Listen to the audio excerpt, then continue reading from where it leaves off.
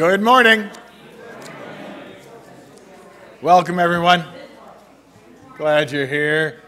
You know, it's that starting to get toward graduations season. You've been to graduations where the speaker stands up and tells hundreds, even thousands of students, all dressed identically, how individuality will be the key to their success. It's a wonderful world we live in. But no matter the oddities or the sometimes more painful insanities of our world, God is sovereign. God is good. We're glad you're each here. Glad for those who can join us online. Let me just give you a few updates on what's going on. Invitations. One you may have noticed on the way in, we have a new front yard sign. I especially want to give a thank you to those who helped make it happen, for Keith, for Tom McAdam, and for others. And it's just very good to have that. And Sarah Clemens Thompson did the design of the logo there, and we're just very glad for it. It's not quite all that it'll be, because there's a new set of lettering that'll also add a little spark to it. Carrie will get to play with those in just a little bit. Tonight we have the relevant service. Hope you'll be able to join us, 5:30 p.m. Sarah's got a great message. I get to read it ahead of time about celebration and about the importance of that, and particularly about celebrating the gospel, the good news. And it's worthwhile, and it fits in with some of the things you'll hear later on in this service. But Roy and Kathy Gernhardt will be back to lead us with music, and they always do a great job for us, and we're glad of that. So, Sarah, you just missed us saying how good we like the logo. You just missed it. Glad you're here. Wednesday, we have our monthly service at All American Assisted Living. And please, if you'd like to join us, be part of that at 1:30 p.m. And you can be there a little bit ahead of that time, or if you don't know your way, join us at 1 or a touch afterward for that service. It's a good time to provide care and encouragement to the folks who live there. Next Sunday, there's 4 young people who have been attending extra hours every week for 2 years now, 2 academic years, and we get to celebrate their confirmation. It's a very special time. I encourage you to be there. It's also Pentecost, and that's why we do it on that day. Historically, confirmation is a prayer for the filling of the Holy Spirit, and so it's a great day to wear red. Bring out the red. So yeah, the same thing again, Sandy. It's all right. But a good red like that. I got some reds out there already, so that we're glad for that. We had a great time yesterday celebrating Frank and Nancy's 50th, and Nancy, tell him we're proud too. I know he's enjoying. You got so many special people visiting them, and to celebrate and congratulate them. So what a great day. Those are the announcements I have, and I just want to remind us that we gather to honor God, to love him back for his love, and to be reminded of his love. So let's stand and join in the opening songs as our worship team leads us.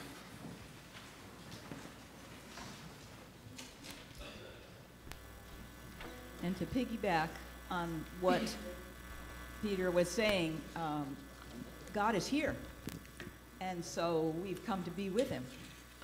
And this first song is his invitation to you to come close.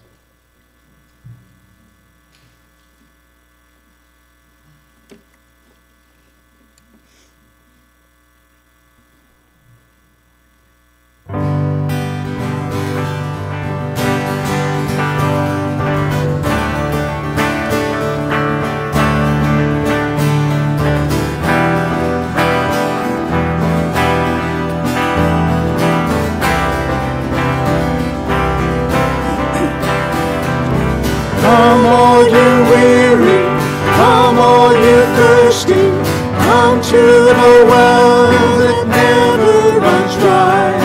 Drink of the water, come and thirst no more. Come all you sinners, come find his mercy, come to the well, he will satisfy. Taste of his goodness, find what you're looking for. For God so loved the world that he gave us his one and only Son to save us. Whoever believes forever.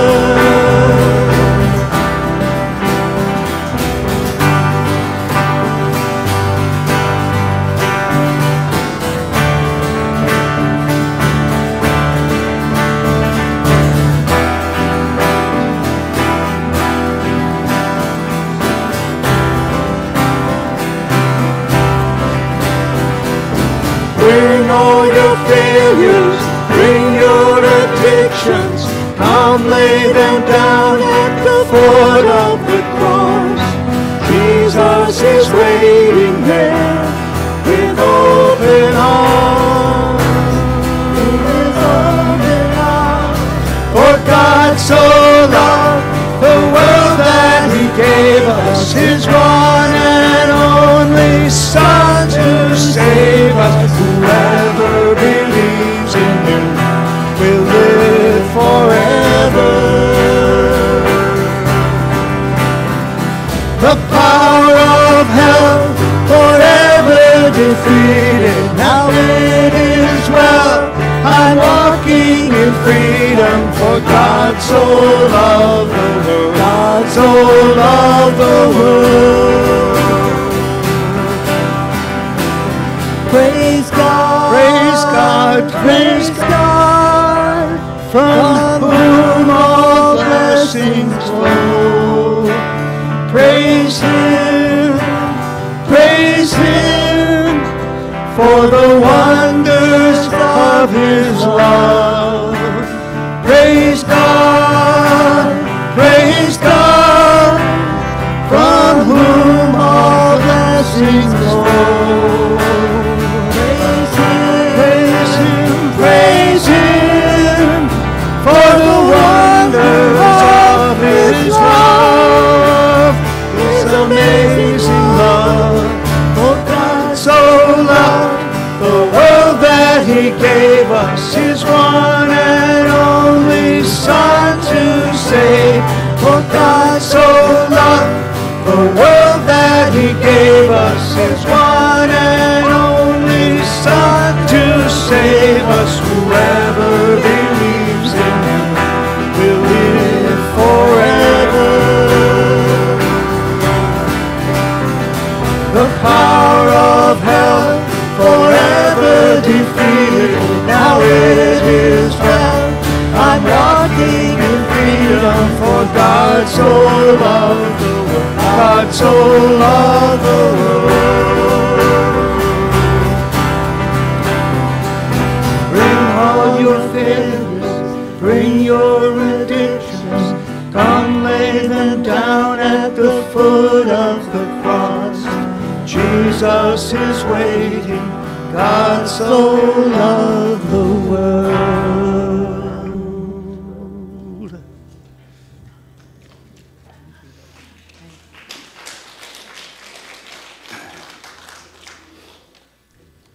This next song, we talk about taking our life and letting it be consecrated. Consecrated, that's one of those words you don't use very often. And it does mean setting it aside for God, dedicating it to God.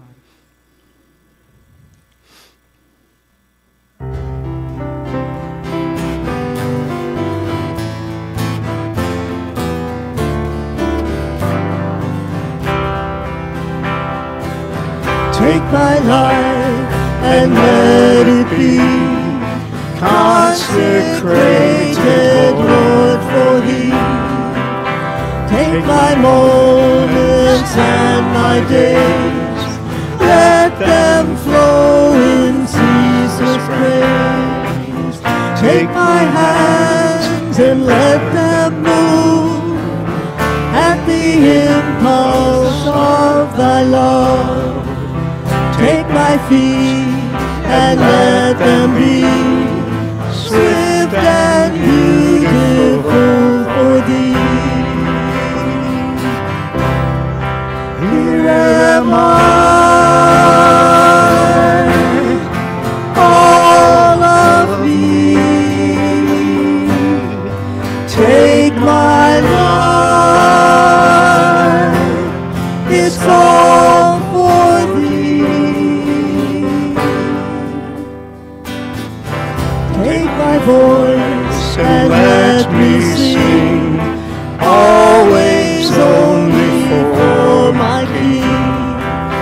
Take my lips and let them be filled with messages from thee. Take my silver and my gold, not a mite would I withhold. Take my intellect and use every power as you choose. Here am I, all of me. Take my life, it's all for thee. Take my will and make it thine. It shall be no longer mine. Take my heart, it is thine own. It shall be thy royal throne. Take my love, my Lord, I pour at your feet its treasure store.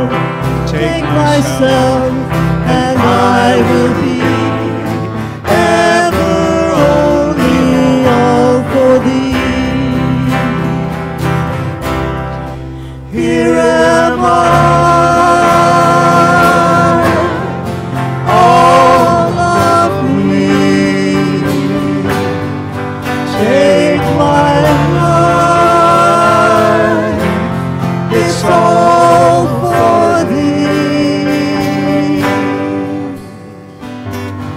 Take my life and let it be consecrated, Lord, for thee. Take my life and let it be consecrated, Lord, for thee. Amen.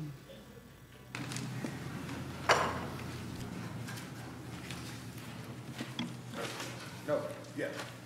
Got it on the bells. Call to worship is from Psalm 32, verses 1, 6 through 8, and 11. Happy are those whose transgression is forgiven, whose sin is covered. Therefore, let all who are faithful offer prayer to you.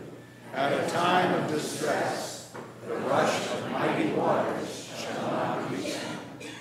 You are a hiding place for me. You preserve me from trouble. You surround me with glad cries of deliverance. I will instruct you and teach you the way you should go. I will counsel you with my eye upon you. Be glad in the Lord and rejoice, O righteous, and shout for joy, all you upright in heart. Please be seated.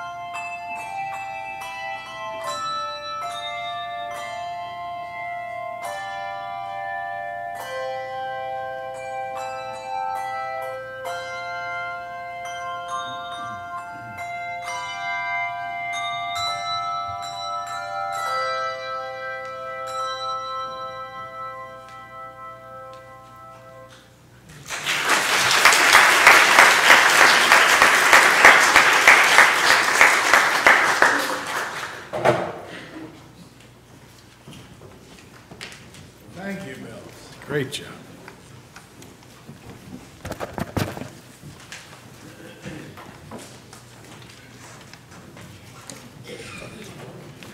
Thank you to everyone who, by email or personal conversation, whatever means, lets us be aware of the different prayer needs going on. There's lots to celebrate. You know, one very special thing is we got the word that Sandy Wilcox is cancer-free. Wonderful. And we praise God for that. Answered prayers. There's a little bit of, sometimes, I just remember a fellow who was getting neutron treatment from a particle accelerator at the Fermi Labs in Chicago on his tumor, and he said, I just want to hear that thing scream. And we're just trying to make anything left of yours scream. So you got a couple weeks of treatment left, but we'll get that done. Please keep us informed about those prayers. Let's pray. God, thank you for your faithfulness.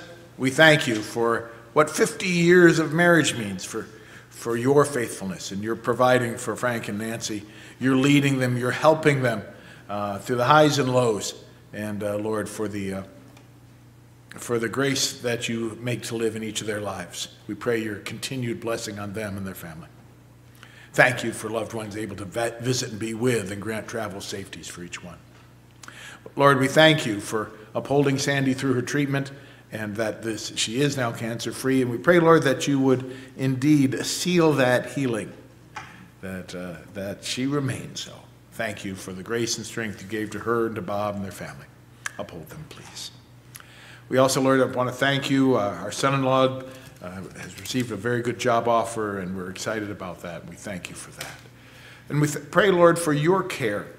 Well, we want to lift to you Linda, who will be having surgery on Monday, that you would be with her, that you'd be with her cousin Teddy, who's at South Shore Hospital, that your touch would be very close to her at this time. Lord, that your healing would be upon Pete, upon Karen, upon Norma, upon Danielle. We ask that you be with Mike, Lord, who's in a coma after being hit by a truck.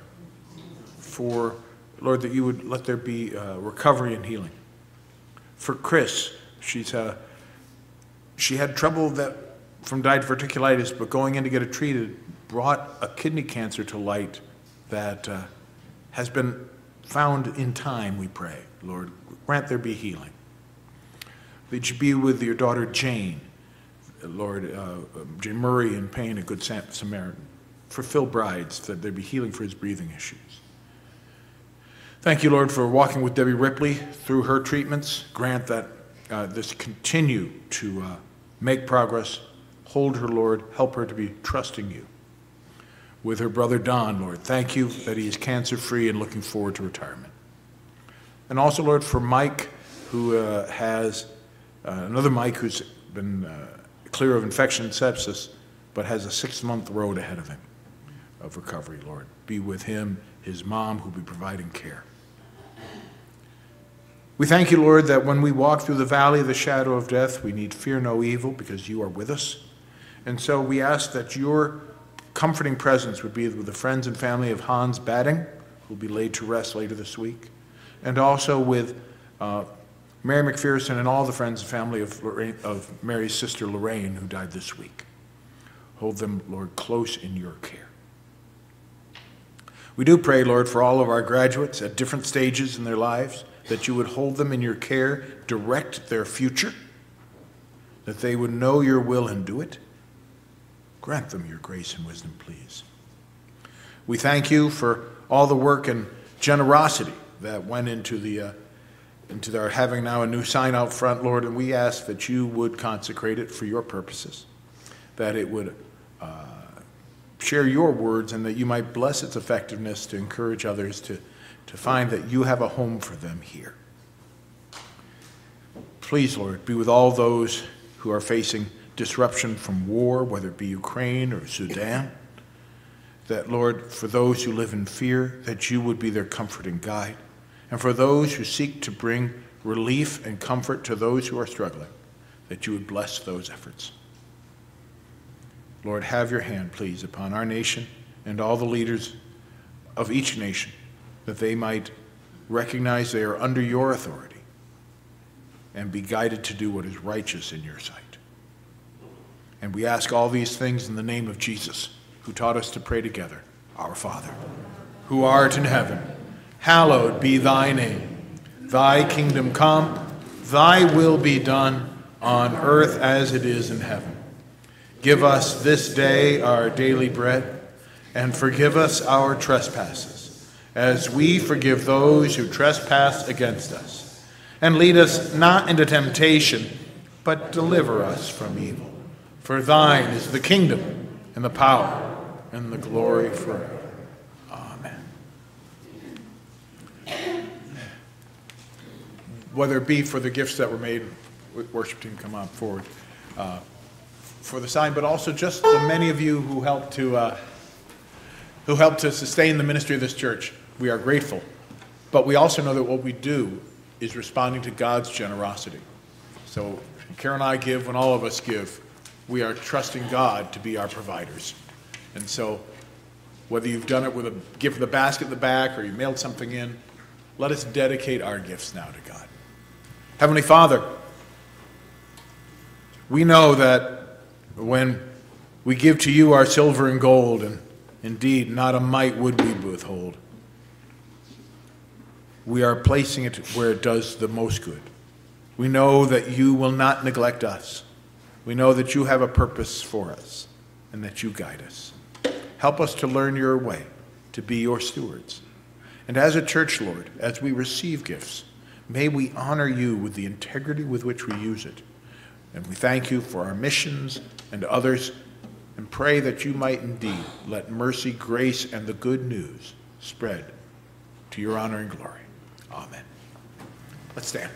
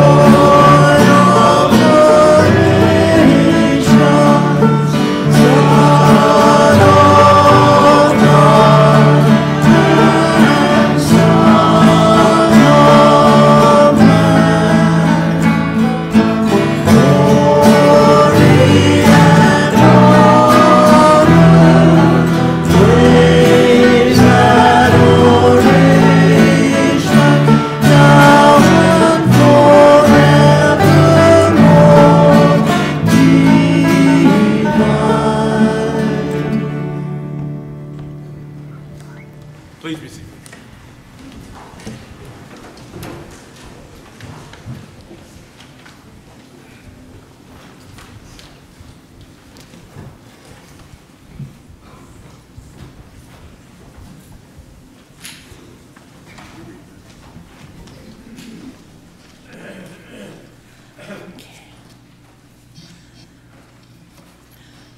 Message this morning is taken from Luke chapter 1, verses 68 through 79. Blessed be the Lord God of Israel, for he has looked favorably on his people and redeemed them. He has raised up a mighty Savior for us in the house of his servant David, as he spoke through the mouth of his holy prophets from of old, that we would be saved from our enemies and from the hand of all who hate us. Thus he has shown the mercy promised to our ancestors and has remembered his holy covenant, the oath that he swore to our ancestor Abraham, to grant us that being rescued from the hands of our enemies, might serve him without fear, in holiness and righteousness before him all our days. And you, child, will be called the prophet of the Most High, for you will go before the Lord to prepare his ways, to give knowledge of salvation to his people by the forgiveness of their sins. By the tender mercy of our God, the dawn from on high will break upon us, to give light to those who sit in darkness and in the shadow of death, to guide our feet into the ways of peace. This is the word of the Lord.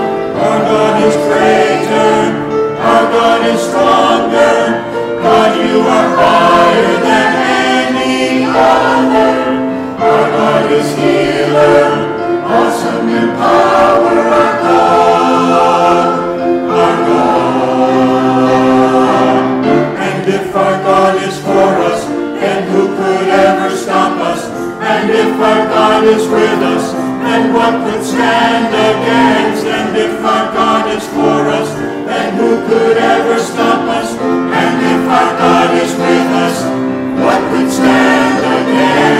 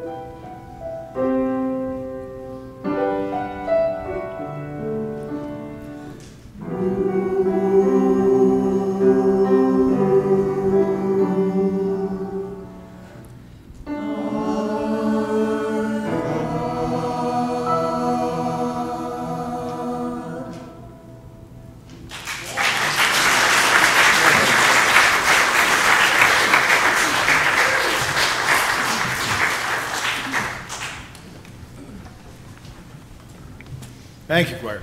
If our God is with us, what could stand against? Keep that in mind. It's such a good parallel to what's going to hopefully be said in a few minutes here. I'll come up with something.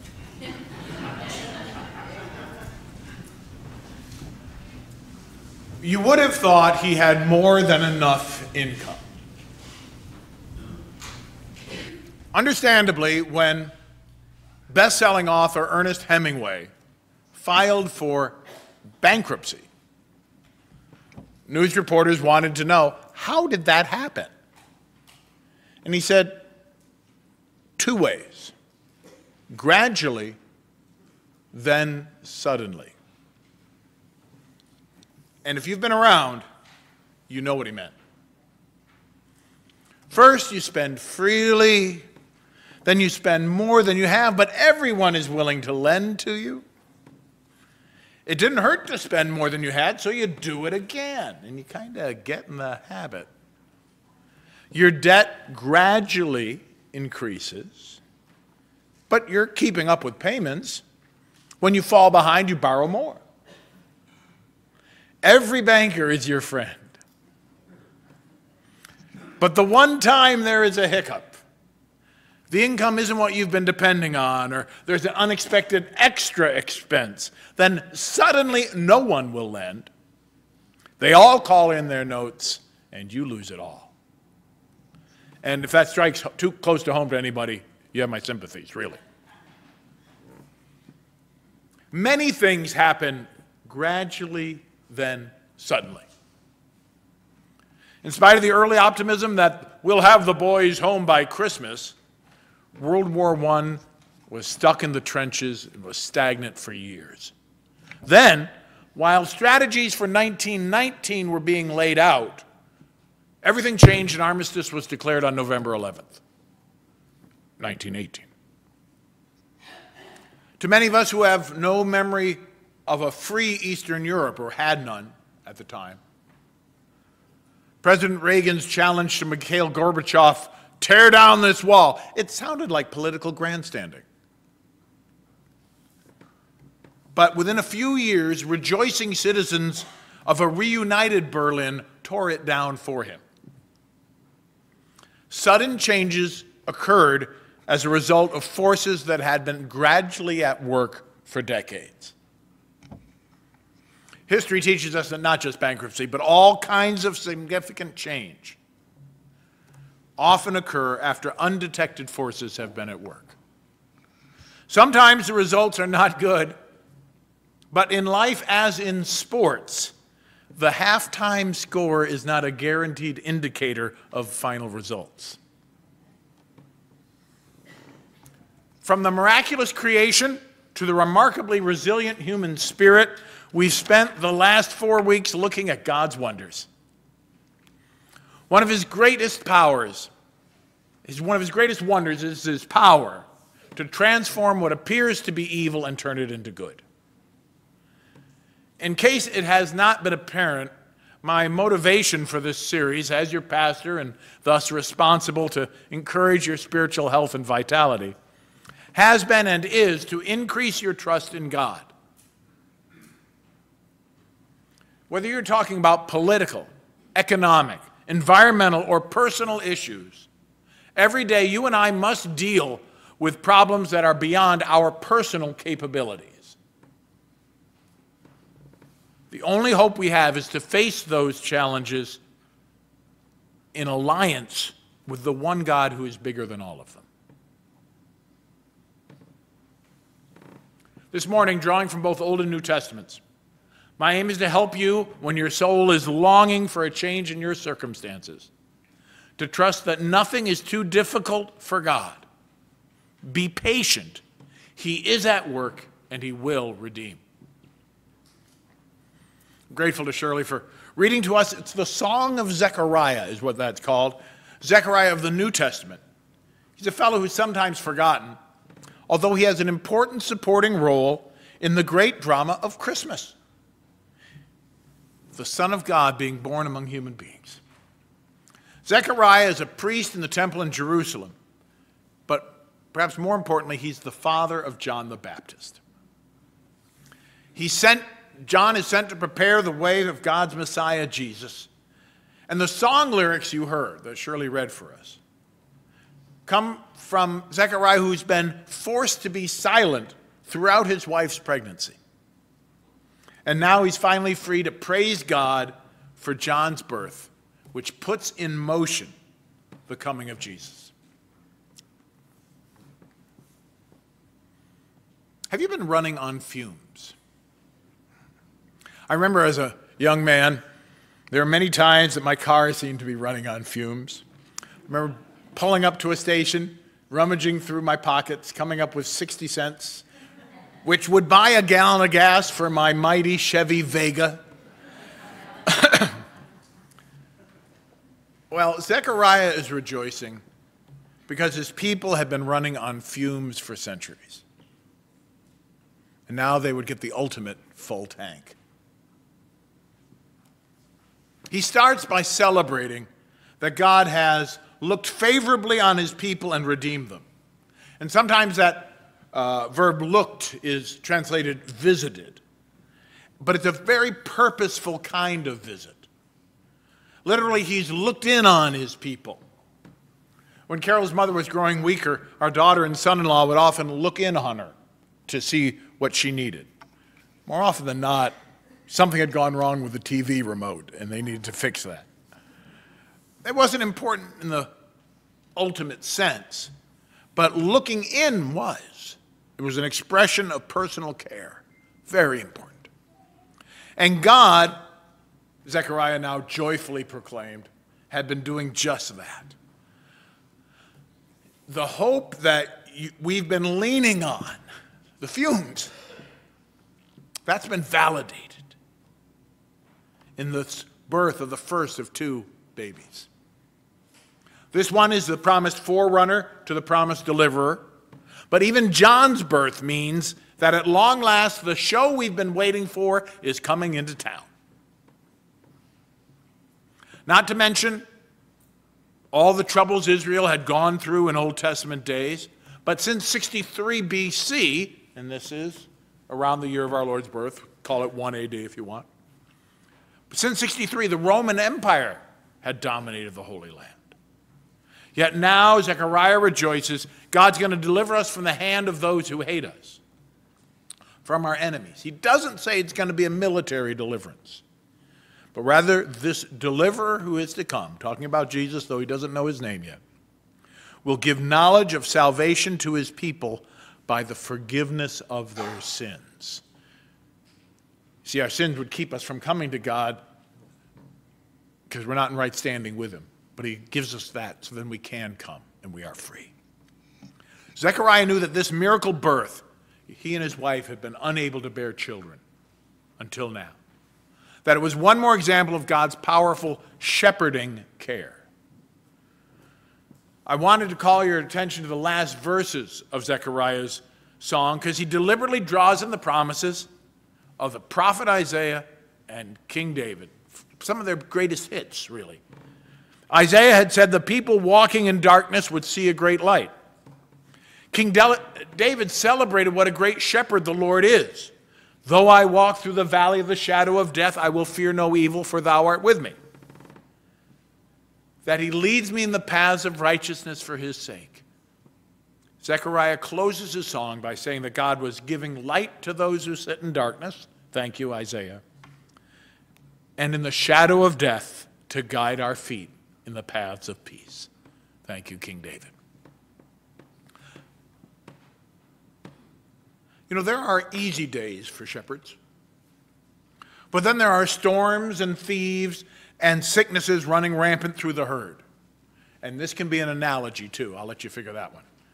But only the greatest shepherd can lead their flock successfully through such hazards. And Zechariah proclaimed the power of God's shepherding care as he saw all the ways that God had been at work through the centuries, all of it coming together, gradually, now suddenly. Nothing is too difficult for God.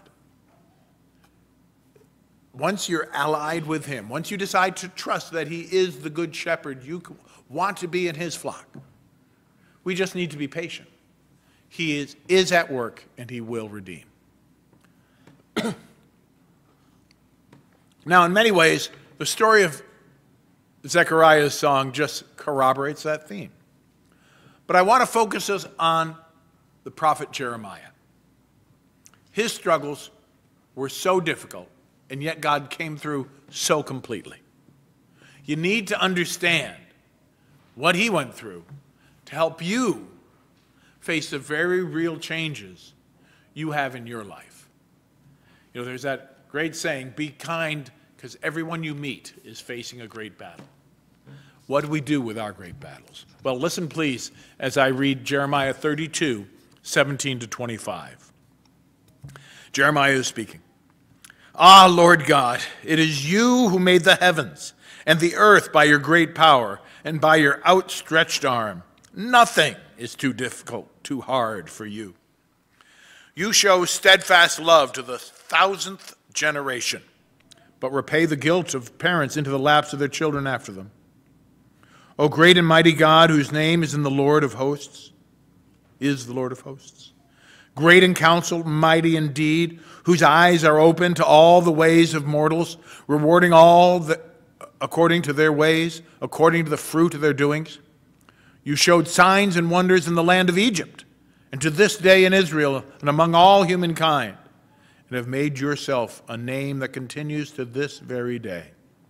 You brought your people Israel out of the land of Egypt with signs and wonders, with a strong hand and outstretched arm, and with great terror. And you gave them this land, which you swore to their ancestors to give them, a land flowing with milk and honey. And they entered and took possession of it. But they did not obey your voice or follow your law. Of all you commanded them to do, they did nothing. Therefore, you have made all these disasters come upon them. See, the siege ramps have been cast up against the city to take it. And the city, faced with sword, famine, and pestilence, has been given into the hand of the Chaldeans who are fighting against it. What you spoke has happened, as you can see. Yet you, O Lord, have said to me, buy the field for money and get witnesses, though the city has been given into the hand of the Chaldeans. Okay, first thing you need to know is that God involved Jeremiah as he rescued Israel more from themselves than from Babylon. The people of Babylon were called the Chaldeans, same thing. We've gone back now to 590 BC. The northern half of Israel had been overrun by the Assyrians more than 100 years before. The great Babylonian Empire has been harassing and threatening Jerusalem and the southern kingdom, called Judea, for 30 years. And the threats keep getting closer and more dire. We've had the gradually. We're expecting the suddenly. Many of the people are angry at Jeremiah because they want to believe that God has to love them, has to protect them, has to bless their whims, even if they disobey him and engage in all kinds of immorality. Jeremiah pretty much says that's no way to treat God, the God who delivered you in the past and has blessed you. But the people in effect say, who asked you? Keep your mouth shut. You're ruining our fun. All the while, the noise of battle is getting closer. Jeremiah knows that the people's rebellion amounts to them stepping out from behind God's protection. Clearly, invasion is imminent. And God tells Jeremiah, why don't you buy a plot of land in this land that is about to be run over? It's kind of absurd. What is happening? What's he supposed to think? Is God saying, hey, throw your money away? Now God is saying, trust me. I will bring you back to this land when it's all over. But there's another question. What are the optics? What will the people think? Will they interpret the real estate transaction to mean? Will it be, oh, he's changed his position, and he's just going to be happy that we're overrun? What will Jeremiah do? Well, Jeremiah trusted God for at least two reasons. The first is the fact of creation. He says this. Jeremiah says, "Ah, Lord God, it is you who made the heavens and the earth by your great power, by your outstretched arm. Nothing is too hard, too difficult for you." Jeremiah knows that God, having created everything seen and unseen, has all the power he needs to accomplish whatever he purposes to do. And what he purposes to do, his purposes, are always good. Okay. And then he calls to mind God's great acts in history. And this settles Jeremiah's purpose. He remembers the Exodus. You brought your people Israel out of the hand of Egypt with signs and wonders, with a strong hand and outstretched arm. You gave them this land flowing with milk and honey. The God who made the universe had clearly demonstrated that he had a special purpose for the Jews. This wasn't going to change. Jeremiah trusted God to be at work. Can you trust God to be at work? The prophet had been trusting God for quite a while now, but that trust was tested when it came time for Jeremiah to buy land. You know, it can be very easy to talk of faith, but then when we have to put some serious coin into the issue, that's a time of testing. Make no mistake, there's a present predicament to what God is telling Jeremiah to do. Did Jeremiah really trust God to bring him back to this plot of land that he's forking over a truckload of shekels to buy? It's going to be exile. Might there also be deprivation?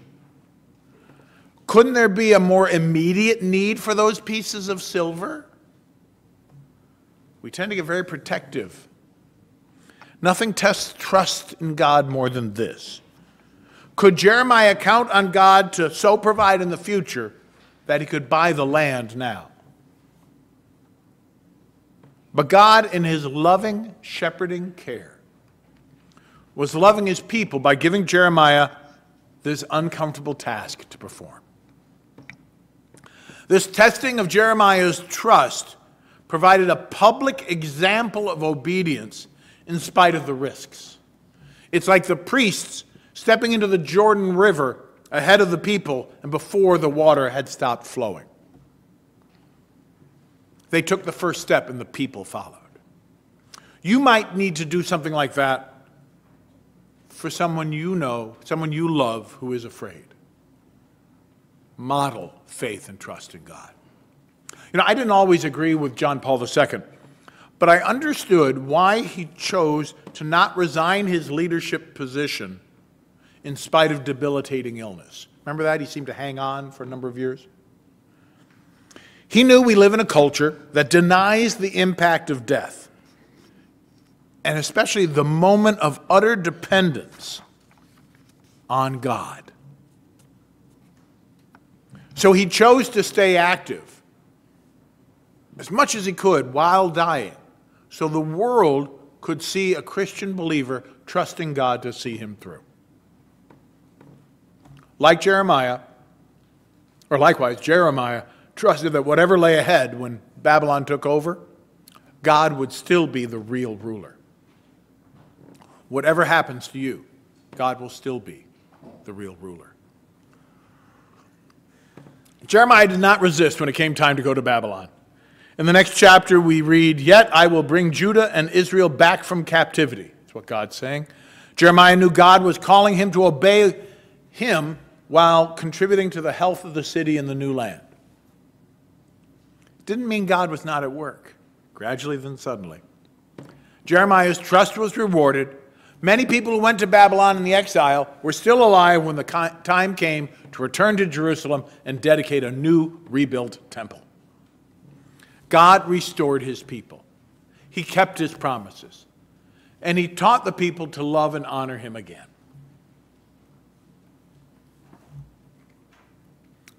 Is there something in your life that you are waiting for change?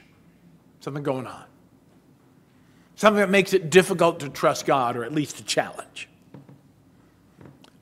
If so, it's all the more important to trust him. I know it can look like all the difficulties are stacked against you. You've had a difficult diagnosis. God will be with you. That relationship seems fractured beyond repair. The same God who brought his wayward child Israel back to himself will hold you as you cry and will show you steps so you can rebuild. Maybe you're facing financial ruin. All these challenges and more can be faced victoriously. Let me provide you 3 principles to cling to. The first is remember. Zechariah did it, Jeremiah did it. Remember the great acts of God in the process. As you're going through the process, remember what God has done in the past. This is why church and Bible study, personal and corporate, it's not optional. You can never draw from this treasury of knowing how God has come through in the past, in the Bible, in the history of other believers, if you haven't taken time to learn them, to hear them, to incorporate them. Both Zechariah and Jeremiah proclaimed what God had done. They took heart because God had come through in the past. Learn from their stories. Learn from the stories of your small groups. Let them share their histories, how God has answered prayer. Share with one another how God has come through in your life. Somebody might need to draw from that. It'll help you breathe. It'll help you sleep. Because you remember, rely. You'll have something to rely on.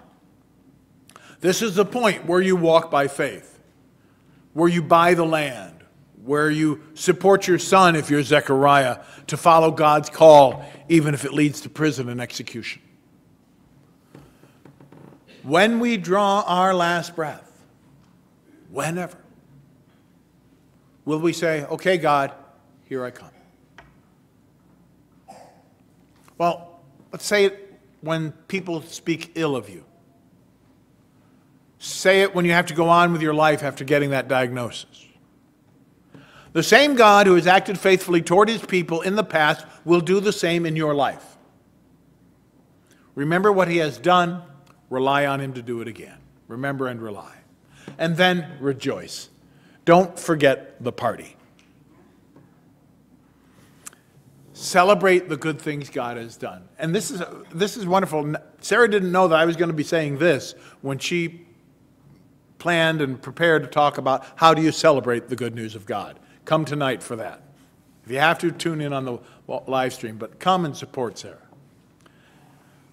Well, and at the end of August, we're going to have a party.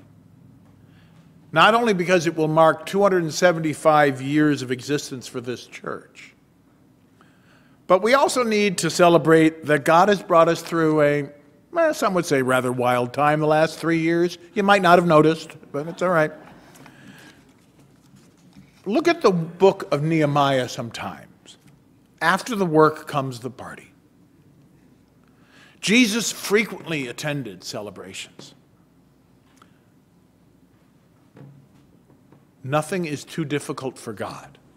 Be patient. He is at work, and he will redeem. Remember, rely, rejoice. Carol and I have a friend, I'll call her Kay, who lived for decades in a very difficult marriage. Chronic illness changed her husband. Life was never easy or fun. His illness continued to demand more and more of her, even as his personality soured. And then a little more than 5 years ago, the struggle was over, and Kay, now widowed, was exhausted. She hardly knew which way was up. Every part of her, body, mind, and spirit, was spent. Could God make a change? And I'm pleased to report that for Kay, love came as a surprise after sadness. Last fall, Carol and I stood with a couple dozen others to witness Kay's marriage to a kind, capable, and thoughtful widower who was rejoicing to find such a fine woman. Both of them had gone through sadness. Both of them had wondered if life could be good again. And yet God was at work in the secret places, helping to make joy come where tears have been flowing. He treats her like a treasure, and you should see her beam. It's like desert flowers coming up after a rain. I know there are challenges to our lives, to yours, to mine. I also remind you that we have so much to be thankful for. Whatever is the change that needs to happen, it may start gradually, unseen, but then suddenly. The same God who has blessed us, even with a fellowship of love and sharing and caring, can be trusted with what lies ahead. Nothing is too difficult for God. Be patient. He is at work. He will redeem. Let's pray.